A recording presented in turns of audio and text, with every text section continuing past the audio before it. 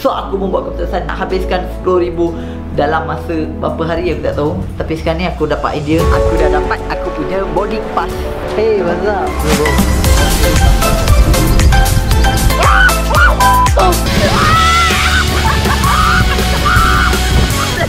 Hey, pesan. Okay, kaki up, ready? One, two, So, saya tengok kandungannya macam pelbagai kan?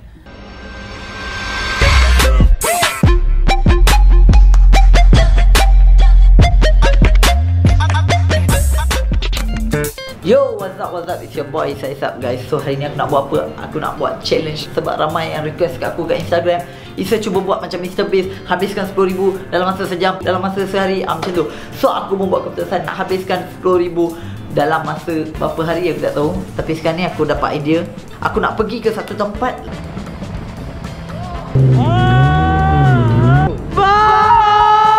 Lepas tu try semua benda best kat tempat tu and habiskan 10,000. Selagi tak habis 10,000 kita tak boleh balik daripada tempat tu. So first aku kena pergi plan dengan team Isarb Clan. Tak tahu siapa nak ikut kan. Jom kita pergi cari dulu. Okay guys, so semua orang ada dekat dalam studio. So aku nak pergi tanya dengan dorang siapa nak ikut. Jom. KZ kau dah ada idea? Nak habiskan 10,000 dalam masa 5 hari. Kita pergi travel. Pergi mana? Kita pergi Penang. Macam on tak on? Penang. Telur aku bayar ni. On. Jangan tahan. Nabi. Kita nak pergi Penang, nak ikut tak? Bro, when bro? Kita nak pergi esok. Bro, esok. Are you on or no, Nabi? Ya, man. Nice. Aisyah api. Kerja saya. Nak pergi Penang tak, jom? Tak dapat join tu. Sebab aku ada hal lah. Family punya hal. Family punya hal, aduh. Tapi tak apa lah. Aku tak dapat follow. Korang kena follow aku punya IG. Guys, untuk happykan dia, kau kena follow IG dia. Ni IG dia. Okay guys, so disebabkan kita plan secara mengejut, so harga tiket flight semua mesti melambung kau-kau. Sebab esok pagi juga kita nak gerak. Tapi tak tahu kita bangun pukul berapa. Jom.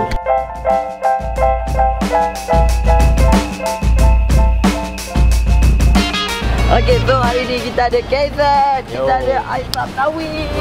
So kita nak pergi mana? Kita nak pergi ke Penang, guys. Yes, kali ni punya challenge kita nak buat apa? Kita tak nak naik kereta. So apa plan aku daripada sini? Kita naik taksi. Daripada taksi kita ambil flight. Tengok dia sampai sana kita sewa kereta ke apa-apa. So pasang seatbelt sebab apa? Vlog ni sangat jom.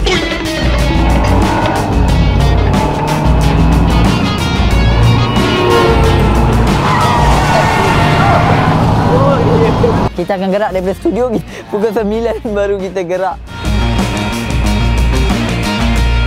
Lepas tu kita terus bergerak. Pram, pom. Jadi kita sampai ke KLIA.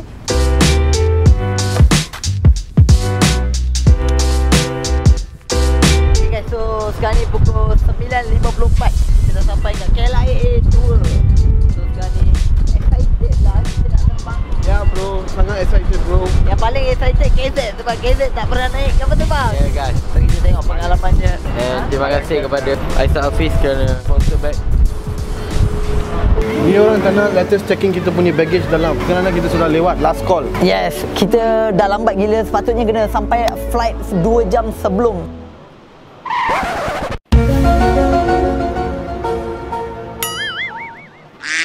Kita sampai 15 minit akhir sebab semua bertanggungjawab gila. Kau boleh. Ni Isa. Check and see. Boleh ni. Ni tak check ni. Isa. Tu ada tu. Dah print dah. Okay. Yang tu yang buat report. Aku dah dapat aku punya boarding pass. Hey, what's up? Ni bro. You wanna be in my YouTube video? Dah. No, huh? Like this. Definitely lah. You are beautiful. Bro. Kita masuk sekarang tau. Lambat dah. Masuk sekarang. Dah lambat guys. Oh apa? Kamu, dah lambat. Guys, kalau datang airport jangan berjalan. begitu. Bro, what's up? I know you ah. Yeah? You don't know me ah? I'm freaking famous. Really ah. Yeah.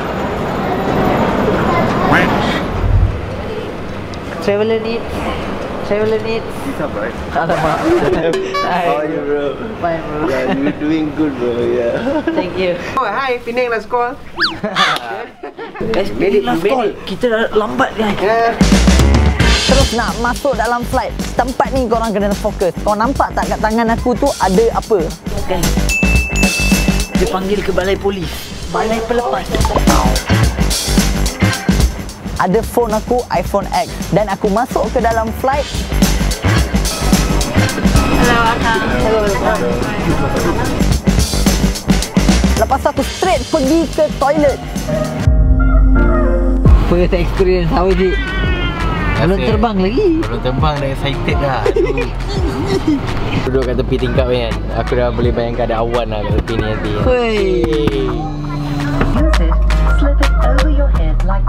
Flight ni dah nak berlepas. Aku pun dah macam takut sikit. Tapi tak apa, kita tengok. Yo. Jam. Bro, dia nak datang langgar kita man.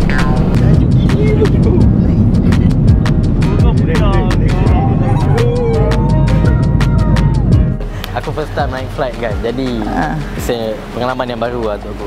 Yes.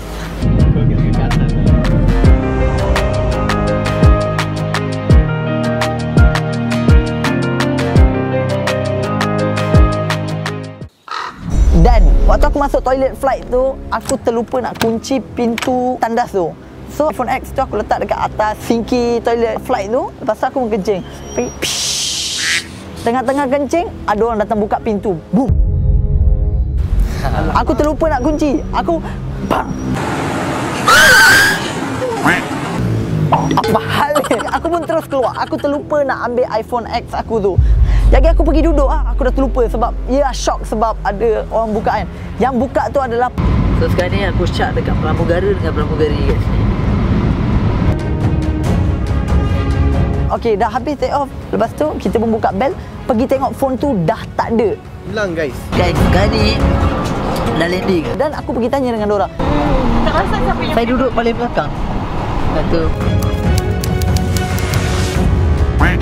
tu lepas saya masuk, korang yang masuk baju hitam gitu tapi tak cam muka lah siapa yang masuk. Dan diorang cakap kalau ground staff yang jumpa atau staff kita yang jumpa, dia akan return kat lost and found. Okay lah, kalau ada ground staff yang jumpa, kalau passenger yang jumpa, I don't know. kalau sepatutnya ikut logik aku lah, contoh dia tak ambil. Apa dia cakap, oi letak dekat mana? Saya pergi tengok. Dia mesti dah kecoh, betul tak? Dia dah macam so daripada situ, daripada dialog dia aku dapat confirm orang pramugara atau pramugari dekat situ yang ambil. Lepas tu aku jalan ke depan, lepas tu kat kaunter lost and found kita pergi, kita tanya. so aku tak kisah phone tu. Bukan tak kisah, tapi yang penting dalam tu maklumat yang ada dalam tu. Nombor telefon artis-artis, dokumen-dokumen penting syarikat aku, brand aku, macam-macam ada dalam iPhone tu. Aku kena buat balik semua benda. Guys, siapa yang ambil phone tu markah hijau kan? Ya mak. Maka Cuba nak dapatkan phone tapi sampai last tak dapat phone dan aku keluar beritahu semua orang phone aku hilang. phone saya hilang tadi. Oh, saya kenal lah. Saya baru dah tengok video. Assalamualaikum. Phone saya hilang tadi dekat flight. Kalau puannya phone iPhone X hilang, apa tindakan buat?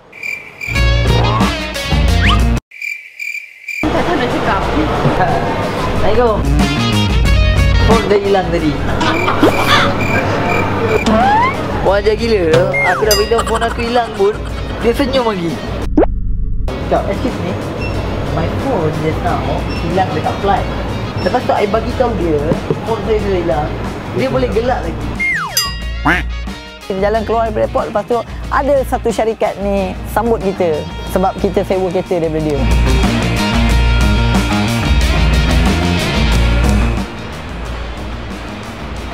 cuba cerita sikit pasal syarikat kereta sewa ni. Okay, kita dari syarikat WS Tour. Lepas tu syarikat ni buat apa? Kereta sewa apa? Dia sekarang dekat Penang dia mau fokus to transportation. So dekat Penang sekarang pun dia syarikat memang bumi juga. Lebih kurang ada dalam 50-60 biji lah. Okay guys, korang boleh tengok dekat bawah ni nombor telefon korang nak dapatkan kereta sewa dia. Dan kita terus ambil kereta tu, kita prop.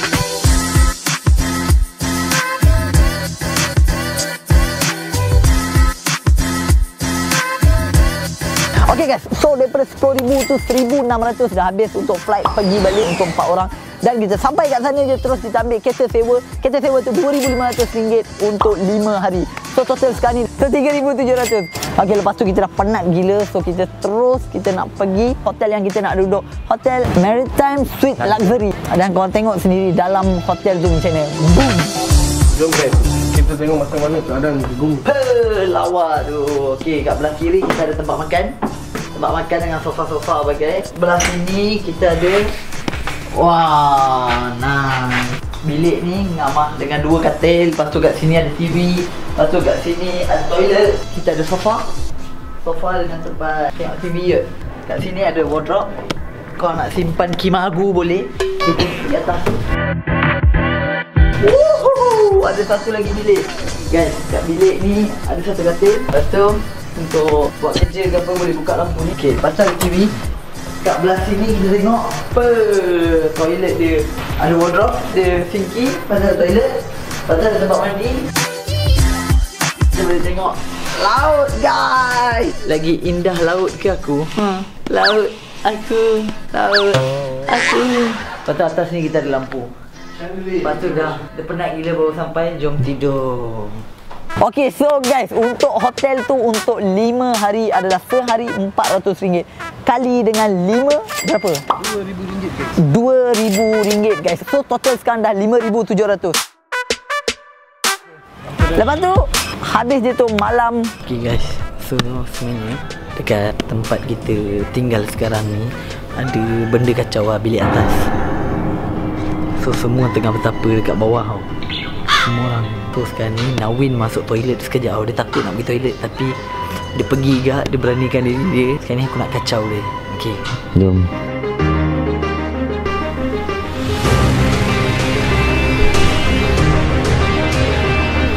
bukan dia keluar, aku takutkan. Aku nak takutkan dia tu. Pergi cakap pintu tu.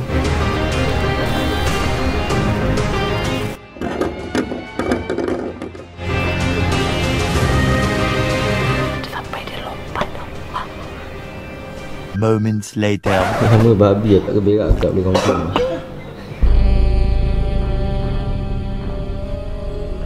More moments later.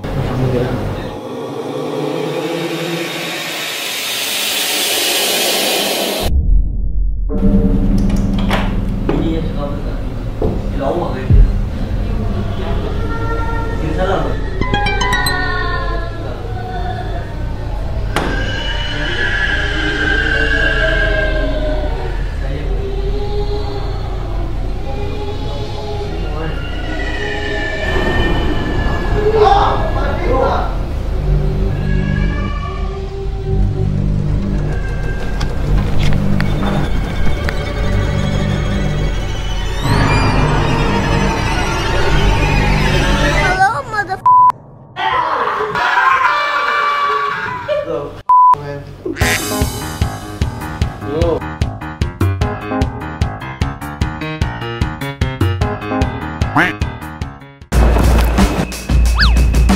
Asal timbul kat sini. Okay guys, so lepas tu kita buat apa? Kita pun pergi tidur. Terus esok hari ketiga aku bangun. Bangun je aku jumpa KZ.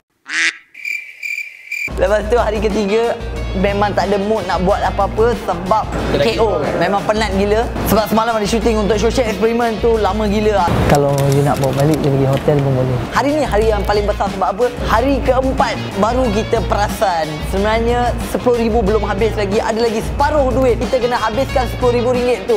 So macam mana kita nak habiskan? So pagi-pagi kita buat apa? Pukul 7 pagi. So sekarang ni aku nak kejut semua orang. KZ, jom. Good morning. Semangat kau bangun. Babi betul. Pergi kejut krul sikit. Askar bangun. Hai, Askar. Bangun. Muka dia mimpi. Mimpi buruk lah ni. Okay guys, nampaknya KZ gagal untuk kejut orang. Farid, jom pergi mandi laut, Farid. Bertunjuk mandi. Bangun. Sedih lah hidup dia. Kau sendiri nampak kan? Lihat gila diorang dua orang. Kita terpaksa baling air dekat Nabi. Nampak 1 gallon water. Okay, I'm up lah. I'm up. I'm up, bro. Cara Askar terakhir kat jadi 1 gallon of water on. Lepas tu last sekali semua dah bangun. So sekarang ni kita dekat The Time Maritime. Kita tengah tunggu Risa datang. Dia cakap pukul 8 pagi guys. Sampai sekarang tak sampai lagi. Ya guys, Risa dah sampai guys. Okay guys, sebelum korang sambung tengok video, guys, untuk pengetahuan korang, kat belakang video ada RM1000 giveaway aku nak buat. So tunggu sampai ke belakang video, korang tengok macam mana nak dapatkan RM1000. Kita pun caw terus pergi main aktiviti laut. Boom. Okay guys, so sekarang ni kita tengah menghala ke LB Watersports. Time tengah hari. Hitam muka dah lah, aku putih gila kan. Okay, ciao.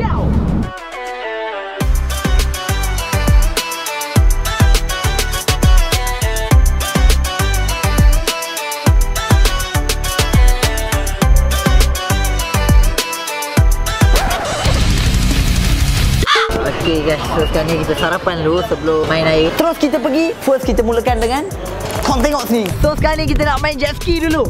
Okay, ski berapa ni Uncle? Just 15 minit. Ayo Uncle, kalau saya punya viewer datang main berapa? Okey, sabar bagi diskaun, bagi 70.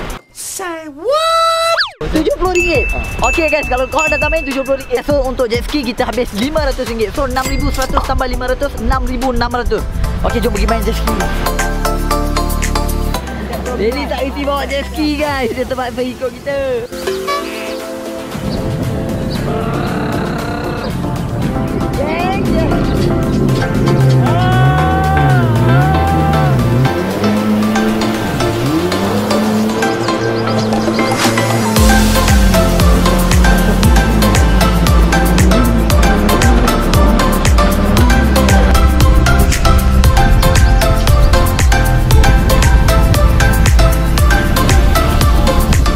Kita dah habis main jet ski apa, best gila. Okay, sekarang ni kita nak main apa? Kita main parachute pula guys. Aku nak terbang kali ni guys. Uncle, berapa lah main parachute? 150 satu orang. Kalau orang yang tengah tengok 120. 120. So kali dengan 5 orang kita main RM600. So RM6,600 tambah RM600, RM7,200 dah settle. Okay, jom kita pergi main dulu. Jom. Guys, so excited. Kita dah naik guys. Cameraman buat.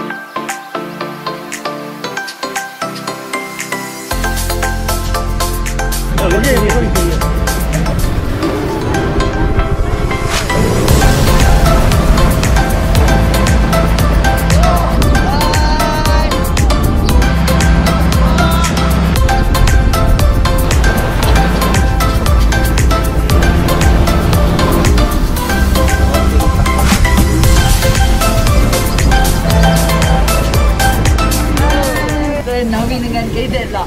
Bro, hold this. setting sana man. Setting ke depan. Hello, you hold this one first. After up, you can free your hand. Okay. Aisyah Nawi takut guys. Bro, let's go bro.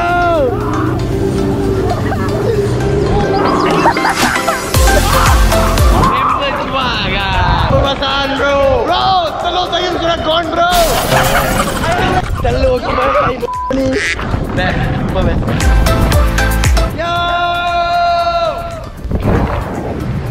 Oh, tengok tu. Guys, ni telur aku sangkut. Jadi aku bagi nasihat kepada semua kalau nak naik benda ni, adjust telur elok-elok. So you guys boleh datang dan try. Guys, why are we falling down? Kita terus main game donat. Okey, duduk ramai-ramai bawa part ni paling best guys. Sebab apa? Sebab Nawi. Kau tengok sini.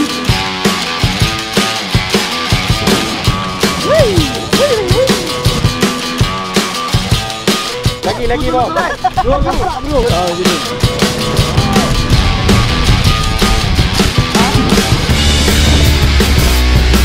Bro, ada ni keluar cepat. Ben tak boleh bagi aku kan. Lepas tu time kita tengah gelak-gelak tengok. Time aku tengah rekod dia, pum, aku terjatuh ke bawah. Lepas tu aku pun naik balik, aku berenang.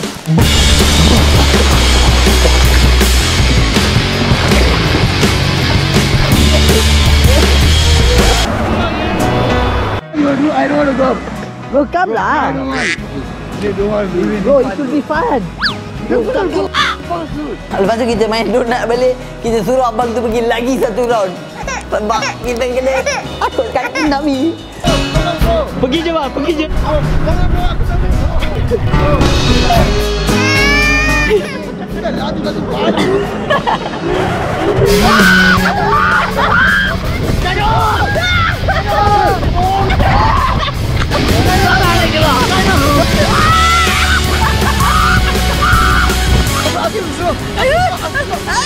Nawi takut gila kan.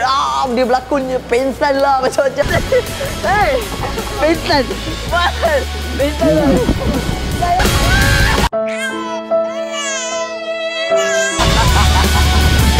Datang dari video Isa, you guys dapat promotion RM40 saja guys. So, mari guys, come. Lepas tu kita terus pergi main banana boat pun best gak, laju gila.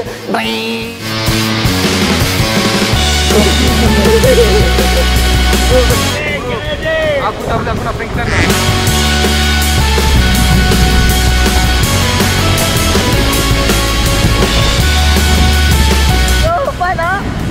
No man. Ini kena baik man. Aku tak nak berenang guys. Aku nak hidup ke laut. Guys, Kapten Isa Isarb kalau saya masih hidup. Jom lu keren. Go. Okay. Bersingan.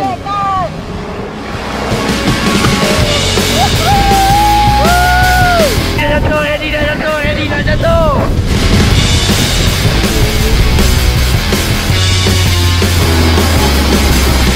Balik kat sini je. Stand by.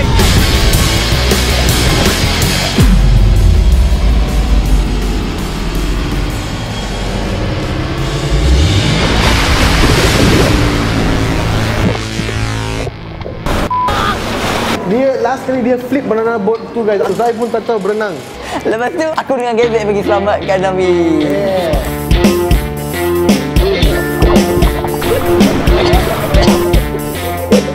Bro, how do you feel bro? I'm kena. Let's go there. Tinggalkan je lah dia. I want to come back to Isa Clan.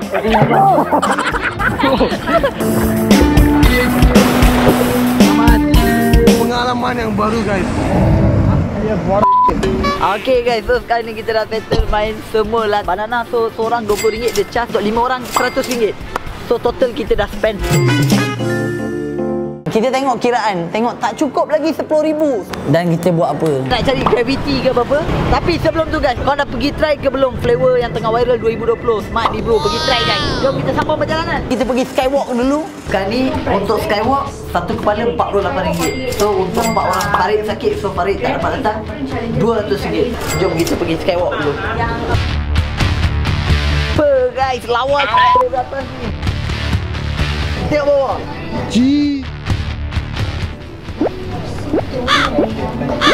Tengok tu, lawa gila lah pemandangan kat sini.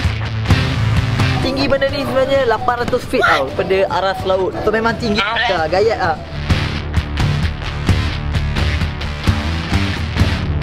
Okay guys, untuk The Granavities pula RM149 kau boleh main semua game. Maksudnya ada 6 game, 6 boleh main. Kita main dulu. Tu aku tak ada. Aku pun tak perasan.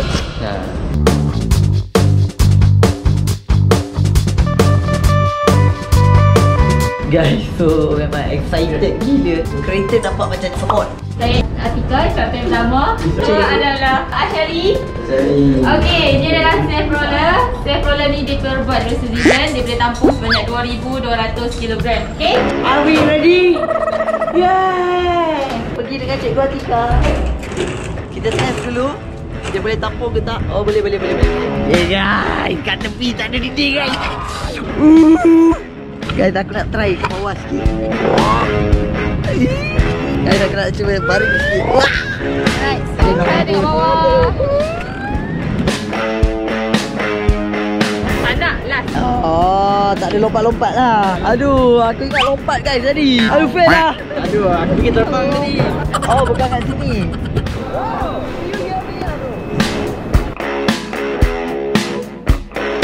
Badan di luar. Badan di luar lagi.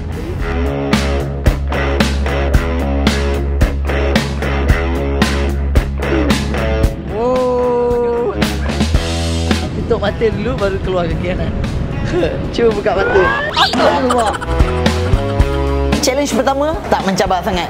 Next game kita apa Cikgu Atika? Yang ni just duduk je. Cikgu Atika ajar baring guys. Okey, jom kita duduk. Sandak ayam, sandak ayam. Sandak kan.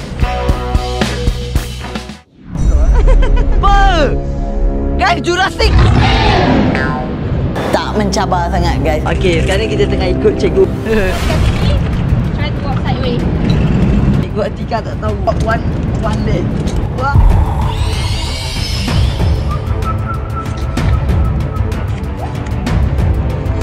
Kita just jalan backward, tangan kat belakang ni. Jangan tutup diri. Okey, kita jalan dulu. Kat tengah baru kita pejam mata. Okey guys. Tali jangan pegang. Lepas tangan macam ni. Okay. Tengok kamera je. Astagfirullah.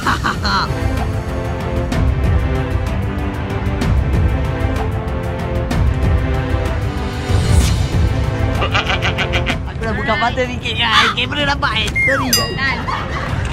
Okey guys, sekarang next level. Challenge keempat baru mencabar. Nak lompat. Go. Are we ready to go guys? Guys, so pagi tadi naik parachute tersangkut telur. Kali ni kita tak tahu tersangkut apa. Okay, kaki up. Okay, kaki up. Ready? One, two, go.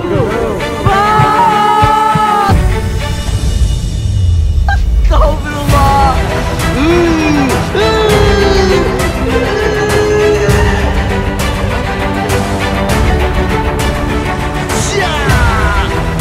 Cikgu Atika, ya Allah. Jumpa cikgu je saya kuat balik. Tadi saya takut. KZ! You are my man, KZ! So untuk gravity ni pula kita habis 149 per orang. 8,100, so kita kena habiskan lagi RM1,900. So pengalaman tadi tu memang terbaik gila dekat atas bangunan. Kalau kau nak rasa juga apa yang aku rasa, kau boleh pergi ke thetop.com.my. Aku ada letak link dekat bawah description video aku. Kau boleh pergi tekan. Habis gravity, semua KO. Terus pergi tidur. Betul. Esok pagi aku bangun tidur.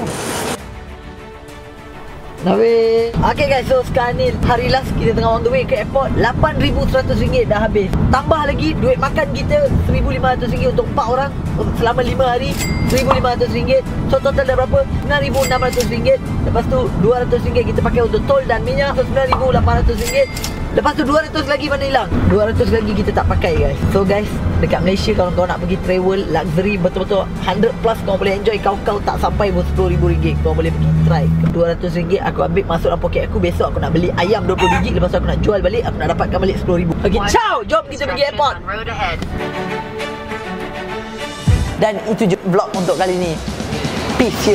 Sekarang ni sampai masa untuk bagi tahu apa tu giveaway RM1,000. Okay, cara kau nak dapatkan adalah kau akan letak satu link dekat bawah video ni. Kau just klik link tu. Kau kalau nak beli produk tu kau boleh beli. Kalau tak nak beli kau just screenshot apa yang keluar. Lepas tu kalau contoh kau orang beli produk tu, kau just tangkap gambar tu lepas produk tu sampai ke rumah kau orang, and kau orang update dekat Instagram ataupun Facebook and tag Isa Isarb. So aku boleh tengok korang dah beli. Korang nampak tak Risa pakai baju apa? Ni yang aku pakai baju apa? KZ pakai baju apa? Okay, semua orang pakai baju original brand Isarb. Okay, kalau kau nak dapatkan baju original Isarb ni, kau boleh pergi ke www.isaisarb.com. So ciao, subscribe channel aku. Bye.